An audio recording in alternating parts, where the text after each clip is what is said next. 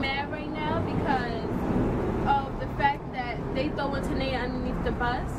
My former bandmate that I knew since I was little, since 3rd grade, and now they like throwing her case under the bus. Like, I'm not accepting this. I'm gonna put up a fight about this. I'm not letting this sweep pass and nothing. Everybody's hurt and grieving. I'm not gonna let this just go. No, I'm gonna go down with a fight.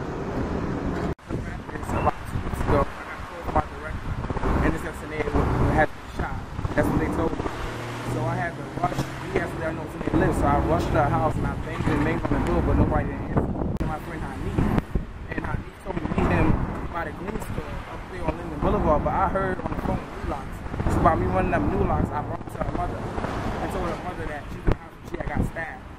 We rushed, we got in the cab to go all the way to see what was going on, and they pronounced that she said she was dead, so it was the truth.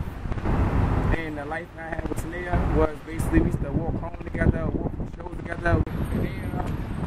She was really cool. We were doing the same projects for a long time. She marched in the band for about 6-7 years. I remember she was about this show up until she started to blow up. And it's very hurtful to see that she's gone. Rest in peace, Tanaya Copeland. I was in the band well for about like 8 years now. I was real sad when I got the news from my bandmate Tay that she was deceased. She was stabbed up on the back block.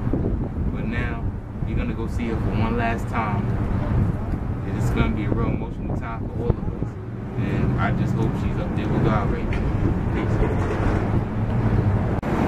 I feel with this situation that Tanaya is not getting as much publicity as she should have from the beginning.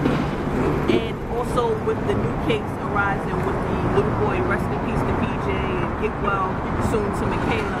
But I still feel that they're not pushing her case as far as political leaders, you know, neighborhood leaders. I don't feel like they're putting her on the front. I feel like they're pushing her to the back burner.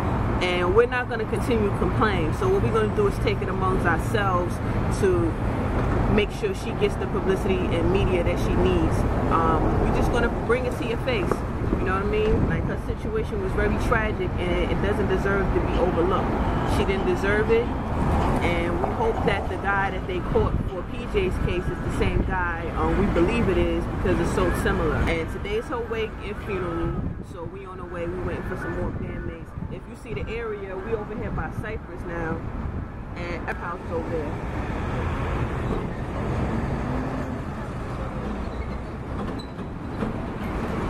They will all get up, being that they're in the same area, they will all meet up, as well as Tanaya's mother, and they will go to band practice and shows together. So it's like, now she's the one that's missing, you